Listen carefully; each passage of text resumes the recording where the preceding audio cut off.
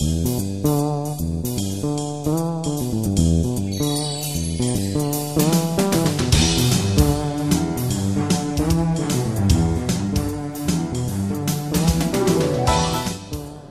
and welcome to day 2 of the Keith Bryant Show. I'm here today with Mike from Kaizen, who a lot of you will recognize. He's done presentations and workshops all around the world on cleaning, coding, contamination, and the various issues that come around these processes. And I want to have a chat with him today about what's new. And maybe to start, to say that last year we were talking about cleaning, coding, and contamination, and it seems to be an even bigger topic this year. People are now worrying a lot about contamination left on boards after cleaning, contamination that's left on the boards when they're not cleaned, and what happens to all the processes afterwards. So that's probably a good starting point for you, Mike. Well, Keith, thank you for the opportunity to be interviewed by you today. It's always a pleasure. You know, when we think about electronics today, the functionality of these devices are increasing all the time. It's just amazing what they can do today. And, you know, one of the key trends that enables that are higher density, smaller component types. And from a cleanability standpoint, if we look back from, been in the business for several years, there was wide spacing. Even if you ran with a no-clean material set, you had a pretty darn reliable device. But in today's environment, we see the distance between the conductive paths narrowing. We see smaller components, a lot of bottom-terminated components. And one of the key characteristics of those is that they're being soldered onto planar surfaces. And so you have a shorter distance between the standoff or the standoff gap of the component. And what can happen is that when that standoff gap reduces, the level of residue actually increases, and your distance between your conductors reduces, and you're now starting to bridge residues in between those. And most people equate reliability on an electronic device with moisture or harsh environments, but even in today's environment, with some of these devices, we can detect fails even when it's not in a harsh environment, because you're connecting material sets between those conductive paths. So cleaning has become more important. The problem is that within that cleaning realm, how do you get those parts clean? If you've got shorter distances, how do you get to the residue to dissolve it and to remove it? So it's always a challenge, but with challenge, people work together and they tend to figure out solutions. So which one do you think is probably the hardest one that causes you the biggest issues? Is it electromigration because you've got conductive pads that are close together? Or is it all these bottom terminated components where you're getting literally a few microns of standoff and you have a large solder area in the middle that you have to try and remove the flux and the contamination from? Well, it's an interesting question because one causes the other. When you start to look at some of these type of components today, many of them are non-standard. And what we see within the component bodies is that I like to equate them to different roads or different, you have different power and ground arrangements underneath these devices. And as you start to trap residue, if you don't have an outgassing channel, you can leave volatiles behind, or you can leave those activators, those weak organic acids underneath these devices. So that's one issue. But when you come back to the other question of the low standoff gap, to clean something, you need a flow channel. And one of the things that we know, and industry has known this, the cleaner a device is, the better and the more reliability it will be. So the real question really comes in is that, can you look at it from a design perspective if you're running a no-clean process to have safety built in that? What if you coat over a residue? That's always a big question. Or if you're going to clean, what are the best practices for designing your substrate to where you can get to the material and clean it in the first place? So it's always a challenge, and there's always variability. So do you find yourself engaging more and more with the designers in trying to, let's use the polite word of educate them into the issues that they can cause further down the line in terms of not only reliability but assembly and capability of process?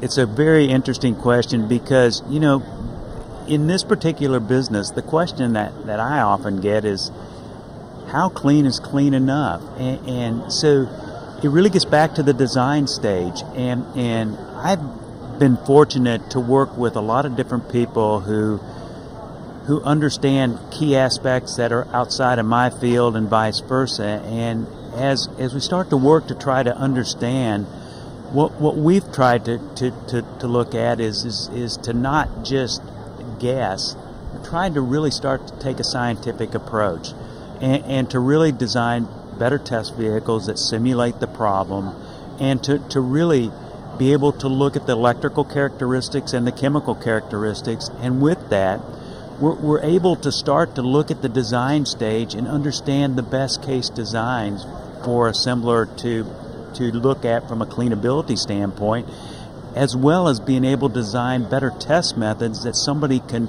really look at their process and say, am I actually assembling a reliable device? Yeah, I mean, one of the things that I've seen quite a bit over the last few years is the question of how clean is clean.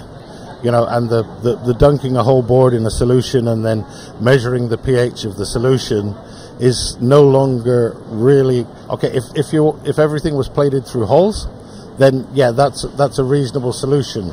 But where you've got bottom terminated components, where you've got hugely dense BGAs with 30 micron balls on them, then you have specific key areas that you can have potentially dangerous contamination in. While the whole board may pass the test, those areas are probably failing dramatically. You know, Keith, you're exactly correct. One of the things that we have learned is that cleaning or assemblies, you have to drill down into the problematic components. It's more of a component-specific issue, in my opinion. And so, to really characterize a process, you really want to look at where are those problematic components. And if I have a good process to address those particular components, I can take that knowledge and I can apply it across the entire substrate, and I can make a good process decision. So today, as we start to look at the problem, that's where we try to drill it down more into the component area. What are the problematic components, and how do we deal with them?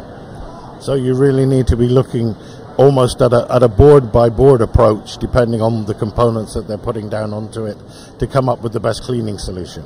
Well, what we know across boards is that most boards use common components, and we know within the component sets which are the ones that cause the most problem. And so one of the areas that we said, if we know that, why don't we develop better test vehicles that really focus on those material sets, and then study the variables around that, whether it be board design variables, whether it be different material sets, or you can really start to drill down into the problem, and by doing that, we've really started to understand better and come up with best practices. And with the best practices, if people can employ those, we know that they'll have a better process.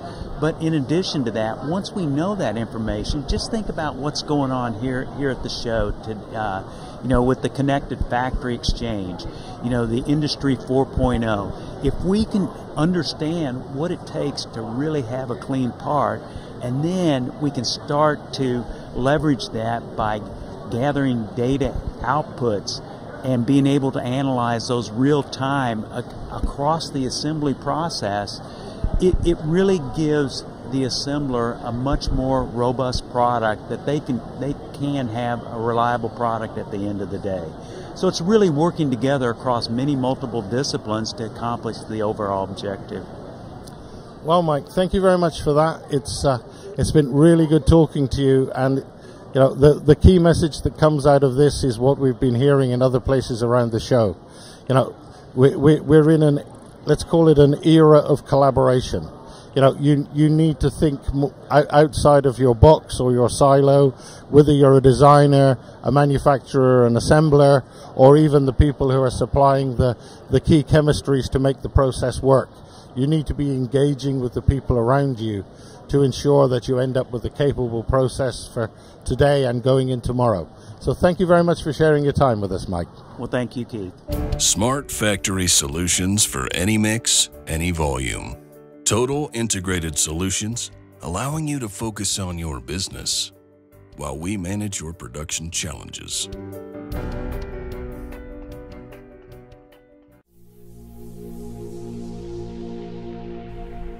Delivering innovation for over 34 years and backed by employees worldwide, Nordson Syntec's team of experts are ready to support your next adventure.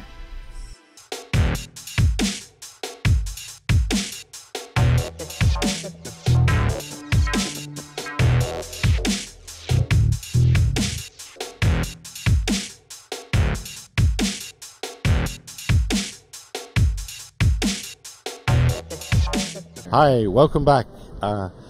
It's Keith Bryant show at Apex 2018. I'm here with Ed from DFR, and we're going to talk about some of the hot topics in terms of failures, failure analysis, what he sees is happening for the future, and what are basically the hot things that are in the DFR workshop book today.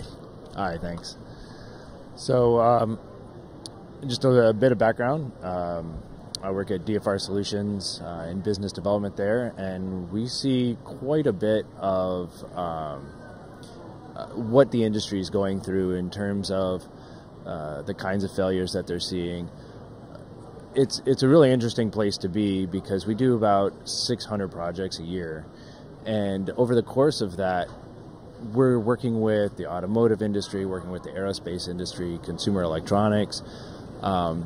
And as issues start to propagate, we find that we have almost like an epidemiological view of what's happening. And a lot of times what we can do is then put out a release. If we start to see certain trends, we'll put out a release and let our customers know that, they should be aware of these new developments, or if they're developing something that's using the same kind of technology, that they should be aware of this, and we'll let them know how they can test or check to make sure that they're not putting themselves at risk. So what sort of things were in your latest releases? Let's see. I think most recently, the most recent point of interest was, I guess about 10 years ago, there was a big red phosphorus problem, right? As red phosphorus was being used as a flame retardant in plastics, and it was being used in connectors. And the problem is that the phosphorus leaches out and becomes very acidic and starts to eat away traces and connector pins and things like that, right? So the first time we saw this, it took a while to track down, and once we finally did, we worked a lot with the industry to educate them, and it had pretty much been eliminated from the supply chain. And we hadn't seen any cases of red phosphorus over a good 8 years. And then about a year ago, we started seeing corrosive evidence on our boards. We do a lot of forensic analysis as part of our investigations to help our customers out, right? So we started seeing corrosive evidence that reminded us of that time 8 or 9 years prior, right? So we went in and we went in and looked for the signs of red phosphorus in the plastic and did some cross-sectioning and optical microscopy, and there it was. And it turns out that as the supply chain deepens and the quest for cheaper and cheaper products, cheaper and cheaper parts, pushes purchasing groups, some enterprising toy manufacturers or suppliers of toy manufacturers thought it would be a great opportunity for them to take their plastics and also supply the component vendors.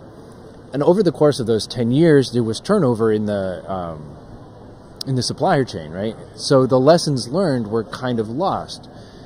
And sure enough, after that first analysis, over the course of the next month or two, we had 4 or 5 other companies calling us with the same symptoms. So having that kind of insight and seeing that breadth allowed us to very quickly help them out and let them know what was happening, verify that was in fact their problem, and show them exactly where they needed to go to correct the problem. Wow, so a case of history repeating itself. Yeah, for sure. Yeah, sort of in the industry, we see a lot of things that are driven by cost downs and this kind of stuff. So, right. I guess that's an absolute classic. Yeah. So is that kind of thing the let's call it the bread and butter of DFR, or is there a wide range of things that you're looking at, from individual components that have failed, or this kind of stuff? It's pretty broad. I think DFR Solutions is sort of more failure analysis and component issues and things like that are a small part of it. And I think the best way to look at DFR Solutions is more like it's the healthcare system for the electronics industry, right? Our failure analysis is like emergency room work. It's very exciting. Most of our customers that come to us with problems are working on, really deep time issues. They're working on, lying down situations, or they're trying to keep their project or program on track, and correct the problem before there are significant delays or cost overruns, right? So there's a lot of emotion involved. There's a lot of sometimes even panic, right? And that's kind of like the emergency room part. And we much prefer working with them on more of the preventative side, right, which we also offer. So things like design reviews, things like test plan development, to make sure that as they're working through their program, their product is going to meet the expectations either during qualification testing or even in the field, right? And we also have the Sherlock software tool, which actually will take a design and run a physics of failure analysis on the design and predict how long each solder joint, each component is going to last in the intended environment. So having that kind of insight and baking in reliability, if you will, into the product development process really helps companies avoid those emergency room visits, right? Okay, so is that a software that you guys run when someone sends you a design, or do you let it out to your customers so they can basically do the work and make the improvements themselves? That's a good question. I mean, Sherlock was developed for our use initially. A lot of what we do is very labor intensive, as a business starting out, the only way that we could sort of improve what we were doing or get more out of what we were doing was to do more in a certain amount of time, right? So we developed a number of tools that allowed us to perform deeper, more rigorous analysis of our customers' designs when they sent them to us, right? So we do sort of a subjective expert design analysis.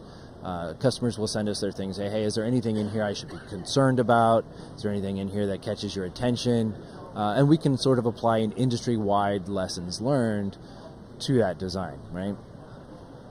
And so as we developed these sort of shortcut tools and started providing those outputs as part of the reporting that we did, our customers were like, okay, well, how can I get my hands on this? How can I leverage this? So we created Sherlock, and basically we are still the greatest users of the tool. So we'll provide it as a service. A lot of smaller companies who only have 2 or 3 designs a year, it may not make sense for them to bring the tool in house.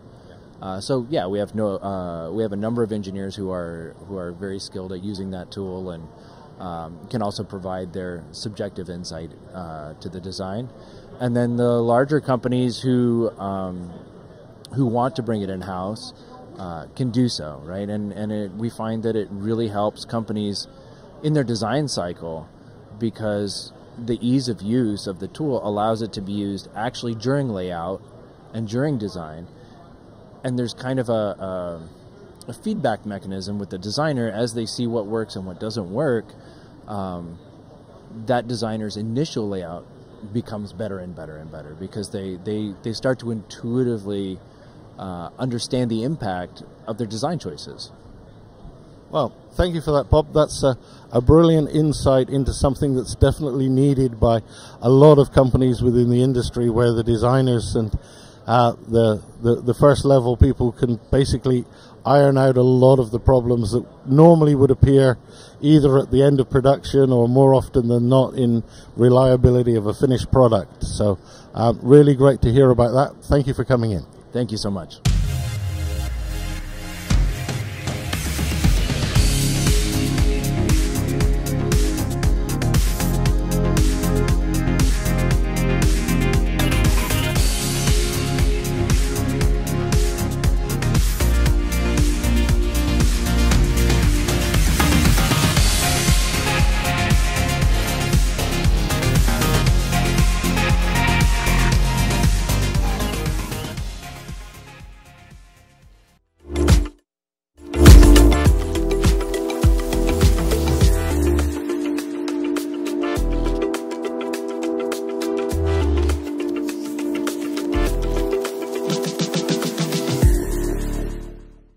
Hi, welcome back to the Keith Bryant Show. I'm here with Brian D'Amico from Mirtec, and we're going to talk a little bit about the challenges that Brian is seeing within SPI, within 3D AOI, as the components become smaller and smaller, the gaps become tighter and tighter, and the tack times start falling down through the floor.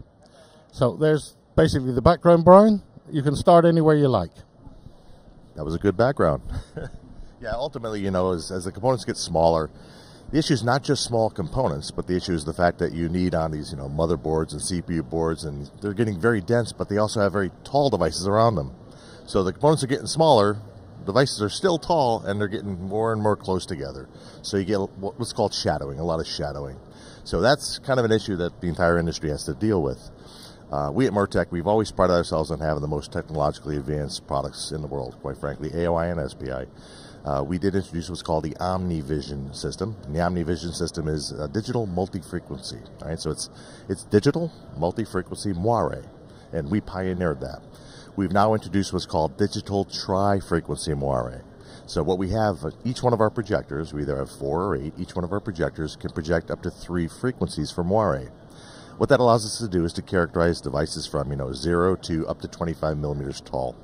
So as the boards get more and more dense, we have these taller devices, lower lying devices, we're able to characterize from multiple different angles. Using those 3 frequencies, we're capturing about 48 images with one of my systems. And then what we introduced at the show here is our OmniVision 2.0 head. And what that has is 8 projectors.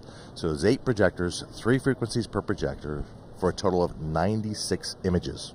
Okay, just to clarify something very simple and very basic, you're talking about projectors, not cameras. Projectors, not cameras, yeah. Our top-down camera that we use to collect this information is, of course, designed and developed by Mirtec. It's a 15-megapixel co-express camera. It's the highest top-end camera out there. A lot of these people around here, a lot of the vendors have wanted to purchase the camera from us. We've elected not to do so because it is the heart of the system. It's our technological edge as well as the rest of our machine. But the cameras are used to capture the images, right? The projector is used to project the frequency of line pattern on top of the regions of interest, and that's what you do to characterize the devices. So you take a pattern, you shift it 3 times. You basically need 4 images per projector, shifting that pattern, you know, 3 times for 4 images. You do that to get the math, to get the Z height, I guess. Exactly. And well, no, what's Z height? We don't know what that is here. We're in the States. You got to change that. I do apologize. Yeah, so I guess having 8 projectors sending the moire out allows you pretty much to get rid of nearly all of the shadowing, exactly. Or effectively all of the shadowing. That's exactly it. And that is a top-end system. There's nothing out here that can actually do anything like that. Once again, the 96 images, if you do have something in the way and you're going to lose, you know, one of those projectors or one of the projectors is shadowed, you've got another 7 projectors with 3 frequencies per projector used to characterize that device that's shadowed. So chances are really high, unless you have something really tall on the board, chances are extremely high that we can characterize anything on the board, which is what we're going after. As As these boards get more and more challenging, they become very difficult for any vendor to really deal with from an AOI perspective. SPI is pretty much straightforward because you're dealing with just, solder paste. There's really nothing in the way of the solder paste, right? Of course, with SPI, you do have to have at least 2 projectors to characterize from either side, maybe 45-degree angle opposition to get rid of shadowing on one side of the device. But it's not like you have anything tall on the board that can shadow you from looking at the solder deposition. So. Okay, so you've got a really good camera. Yep. And you've got really good projectors putting out the moire. What about the really, really small components? You've covered the height, you've covered the shadowing, but what about as components get smaller and smaller and packed closer and closer together? Absolutely. All right, so to deal with that, one of the things that's nice about having a 15 megapixel camera is it's actually scalable, right? So we can use multiple different lenses in order to deal with some smaller devices. Once again, it's a 15 meg camera, so we can use a 10 micron lens, a 15 micron lens, a 20 micron lens, or going the opposite way. We have down to a 4, and we're currently developing a 2 micron lens. So we're talking about 2 microns per pixel. What happens there is actually, I'm talking about scaling down, meaning that the FOV, right, the field of view is going to get smaller. So you're looking at less real estate on the board, but when you start dealing with very small devices, sub 01005, you do require smaller lenses. So at a 7.7 micron lens, we could process an 03015. That's cool. But once you start getting down to very small die, you're now talking 4 micron lens or even 2 micron lens. And of course, on our semiconductor side of things, we're down to a 1 micron lens. So you have to start out with the camera technology, right? Then from there, we scale it down, but we also use what's called a telecentric compound lens. The thing that's critical and that we see, and I still don't quite get it, there are some vendors that don't use telecentric lenses, which I really don't understand, is because these systems are supposed to be inspecting, measuring devices. And we measure everything on the board. So starting with a telecentric lens ensures the accuracy as you start getting smaller and smaller for components. If you're using a conventional lens, then components that are on the outside of the frame, they really get distorted, and you're not really getting the proper data. Yeah, this is what we used to call like the fisheye effect in photography. It's the same kind of thing. Absolutely. Yeah. So, okay, you're doing this with a lens. You're able to look at really small stuff with a very small field of view, but surely that has a negative impact on your tack time. Absolutely, yeah. That's one of the things is, as you start dealing with more and more projections, right, what ends up happening is you have to gather more data, process more data. That's when you start talking about, dual computers, dual PC. So, of course, the issue that we're having with the prototype system is the fact that we know we have to speed it up. But even at that, we're still talking about being able to process those boards. So it comes down to a trade-off, right?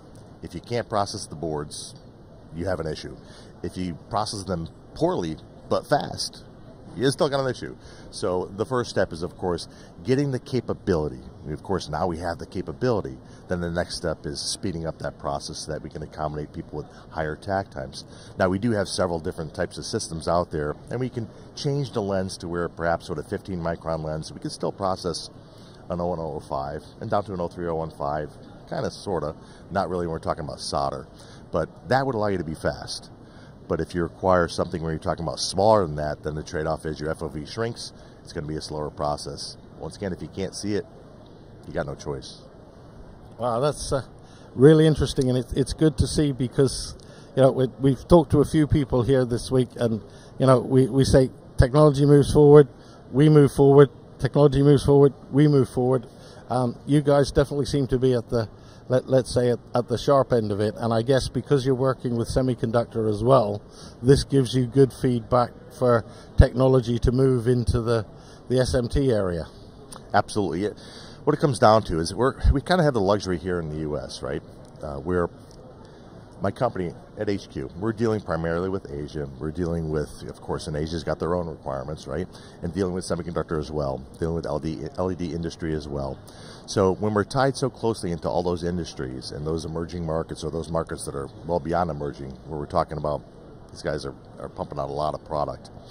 The technology that we see being used in semiconductor, the requirements that we see in Asia, right, where they're building all these complex boards, quite frankly, is driving our systems, driving the design of our systems. And what we see here in the States is that those types of requirements, they kind of are in lag, right? So we see that stuff kind of filtering in a little more slowly into the States. The nice part that I have with that is that my machine's already prepared for that. So leading edge is really based on the markets that you're taking care of, right? And you're absolutely right. The semiconductor keeps us on the leading edge. That's one of the biggest reasons why we entered into the semiconductor market, because it's not cheap. It's not easy to do, but it's the right thing to do. Yeah, no, it's a demanding market in all sorts of ways. So anyway, thank you for coming in, Brian. Thank you for sharing that with us. It's been a really good set of talks this morning. I've really enjoyed it. I hope all of you out there that are going to click on the links and listen to them are going to enjoy them as well. I want to thank all of my guests, the team behind the scenes here at Global SMT and Packaging, who are doing a good job of putting this all together and keeping us all to time and keeping us honest. So I want to say thank you very much for listening, and see you next year.